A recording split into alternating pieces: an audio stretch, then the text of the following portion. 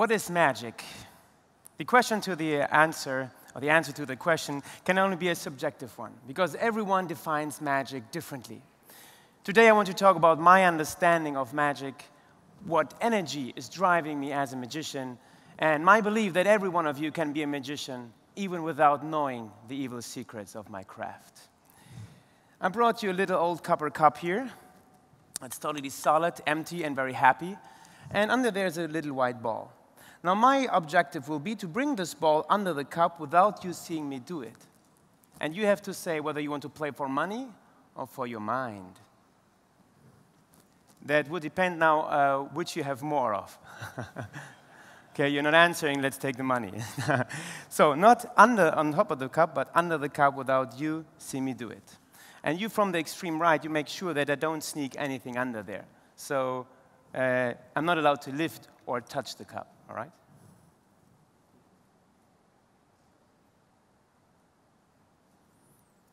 Oh, that was pretty quick, was it? Maybe that was too quick. I'll do it again from the other side, maybe with a little closer look. Shall I tell you how it's... Shall I tell you how it's done, then we got over it? Yeah.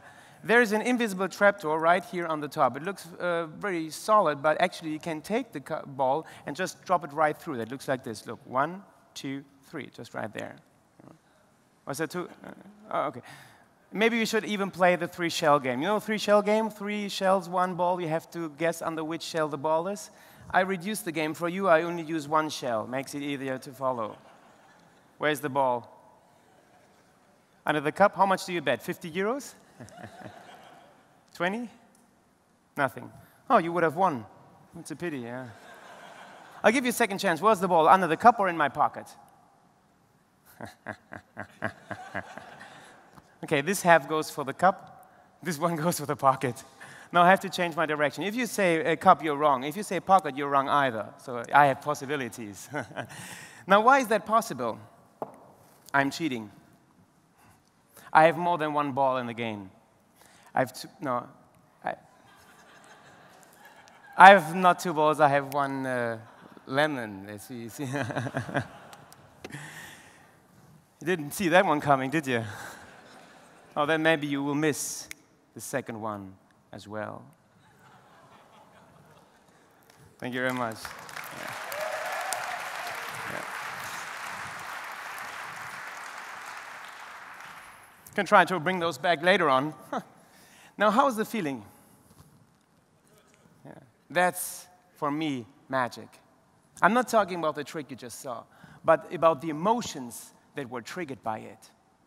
When we as adults experience something extraordinary, something deep emotional, or something that we experience for the very first time, in that moment, we are thoughtless. Our mind is overwhelmed. Any judgment of time disappears, and we are just there. And for me, magic is one of the most magical and beautiful ways to produce such a moment, because we are confronted by the inexplainable. We are surprised, maybe even shocked. Where came the lemons from? At the same time, our play instinct, our curiosity awake. We want to learn. We ask ourselves the question, how is that possible? Because we want to evolve. And as children, we were constantly in that state of wonder, because every day things happened to us that we didn't understand, things that astonished us, and we wanted to learn. Airplane, snow. The older we grew, the more often we experienced those things over and over again, until eventually we stopped wondering about them. Now, my ambition as a magician is to create moments that take us back into that primitive state of astonishment, when we forget our everyday life and just be like children in the here and now. And I'm not only using the art of magic for that, but also different things like hypnosis, storytelling, comedy, even photography. Things that makes you wonder. Now, don't get me wrong, I'm not saying that we as adults are lost. We need magicians, otherwise we can't be happy about the world. I just think that it became harder. Because as adults, we have automated most of our daily routines. And that's important. It's human. We need to do that, otherwise we would get crazy. Just imagine you would have to think about what to do every time you drive the car. Steering, changing gears, signaling, watching the mirror, making phone calls. It's impossible. You would get crazy. So those things are perceived by our conscious mind, rehearsed, and then stored in the unconscious. It's like a computer program that runs in the background. You don't have to think about it anymore. You don't have to think about blinking your eyes, breathing in, or walking. It just happens automatically. So this is a good thing. It makes life easier to create patterns. But on the other hand, it leads easily into a daily routine where we forget to live life consciously. We don't notice the things around us. We miss things that happen along the way. I want you to give you a little demonstration. I have to do this in German because it only works in your native language, and later on I'm going to switch back into English. Ich werde gleich hier was an die Wand projizieren und ich möchte Sie bitten, dieses Mal einfach für sich leise zu lesen. Einmal lesen, tief ein- und ausatmen und bitte noch einmal lesen. Und jetzt heben Sie die Hand. Heben Sie die Hand, wenn Sie hier gerade lesen, ein Spatz in der Hand. Heben Sie die Hand. Schauen Sie mal um sich herum, das sind sehr, sehr viele. Aber eigentlich, wenn Sie genauer hinschauen, steht hier ein Spatz in der Hand. Zweimal der. I'll do it in English again. I'm going to project a sentence, and I want you all to just read it once for you secretly. Just read it once. Take a deep breath in and out, and read it again. And lift your hand if you're just reading a bird in the hand. Lift your hand. Okay, that's 1, 2, 3 English people around here. But actually what it says is a bird in the hand. Twice, the. Now why is that happening? We are reading a bird. We are noticing hand. In that moment, we are remembering the saying, a bird in the hand is worth 2 in the bush. And our mind completes. The assumption is false. It's not reality. Now, of course, the quick recognition of writing is important for us. Otherwise, we would read like first graders. A bird in, you know what I mean? But on the other hand, we complete things that they're not there. We miss things along the way. We are not conscious. Now, those patterns, although natural and human, can be broken up. You can bring into your everyday life a magical energy. Tomorrow morning, you don't take a hot shower, but a cold one. And you don't brush your teeth with your right hand, but with your left. If you're left-handed, take the right hand. And you drink coffee? Tomorrow you don't. You drink fresh squeezed orange juice. When you drive to work, take another route than you're used to. If you're walking, walk very slowly. Do things that you usually don't do. Because the moment we interrupt our pattern, something amazing will happen. Our conscious mind will switch on again. Whoa, something is different, pay attention.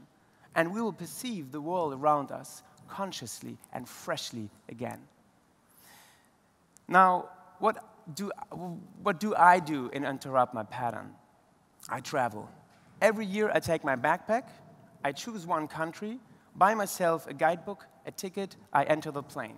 Without a plan, without a goal. I just let myself be guided by the people that I meet, by the things that happen to me. And this way, my trip is dictated by the energy of that specific country. Spontaneity is the word which leads me. And so I experience things that I would never have experienced back home. Things that are outside of my comfort zone. And some of those moments, some of those unique moments I encountered, I brought some pictures to show you. And I only noticed them because I was aware. I was looking for something magical around me. And when I got it, I took a snapshot. So this is me like traveling with a backpack right there. It was in India, I was arriving there, and a friend sat on top, and when I was arriving, he took that picture of me. It's the golden temple of Amritsar for the religious Sikh people. They're not Sikh, Sikh is a religion. A remote village in India as well. I was passing through this village, and I suddenly saw that girl in front of me with this big bike. It was really magical for me. They roast seeds here in Laos. We just passed there by to swim at a lake. I just saw that scene, and I stopped and just took that picture. There was trekking through the mountains of Laos, and we met this fellow. He was very, very proud of his 2 frogs that he, I think, eventually will eat. And I said, well, hold them up, and he was giving me that smile, which still, is in my heart all the time. The Temple of Rats in India. I felt like Indiana Jones. You're walking around, and everywhere there are rats. If you sit down, they crawl up to you.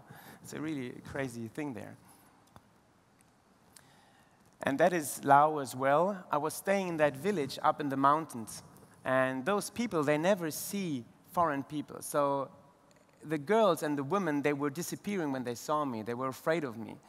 And it's very hard to catch them on photo. So you have to ask, and only very few women allow this to happen, like this woman. And I still dream of this face in the night, because I look at this face, and I was standing in front of her, just looking at this gaze, and those eyes were so warm, and she was looking at me the same. She was talking like, oh, it was like looking at each other, because we were so amazed by those people up there. The forest in Laos as well. Was up in the mountains of Madagascar, and this was a funny thing, because I stayed there and I wanted to perform for the magic. And it took me more than half an hour to get the children close to me, because they really were afraid of me. They disappeared as soon as I came closer to them. But then eventually I got them next to my side and performed some things for them. And then I realized when I performed this magic for them that those children will remember for the rest of their life what they have just seen. They have never seen something like that in their life before.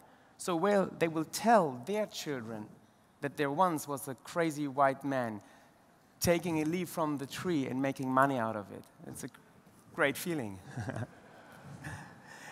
India is different. They're not shy. They just go for you. Even the buffalo on the right is watching my magic. And this is Tom.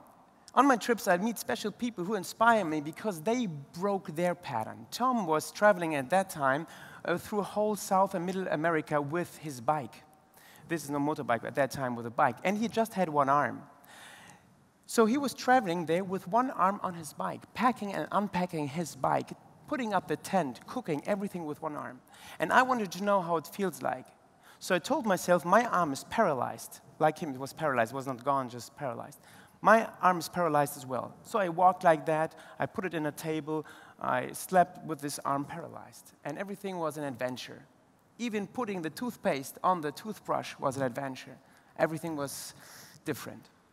And after 1 week, I told myself, my arm is working again, and that was like Christmas. Everything I touched, everything was so beautiful, and I feel good to be healthy.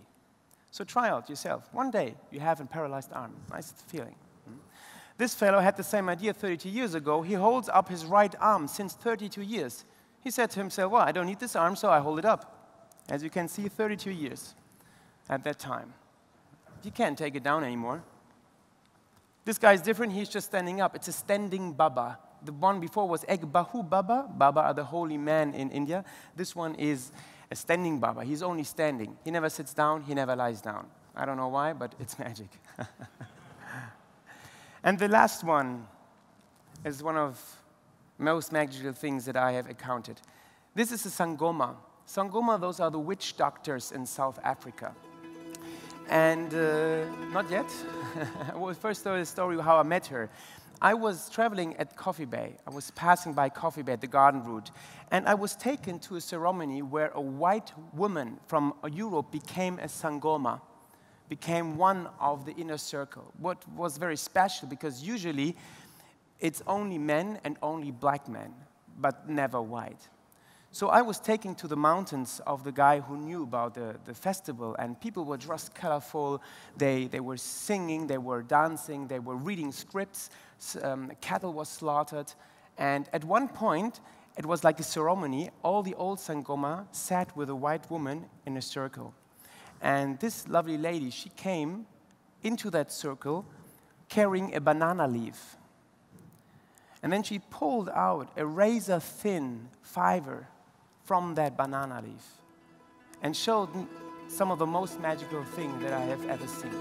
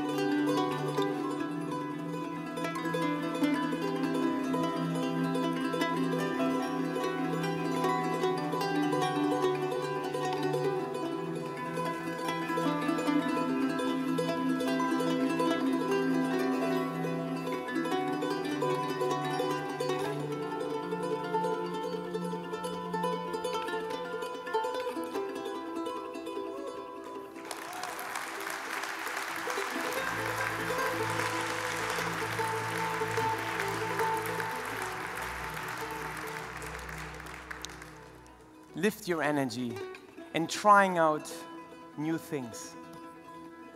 Don't stop playing around and be conscious of the things that happen around you. If you do, you will have many more magical moments that will enrich you and your surroundings. Thank you very much.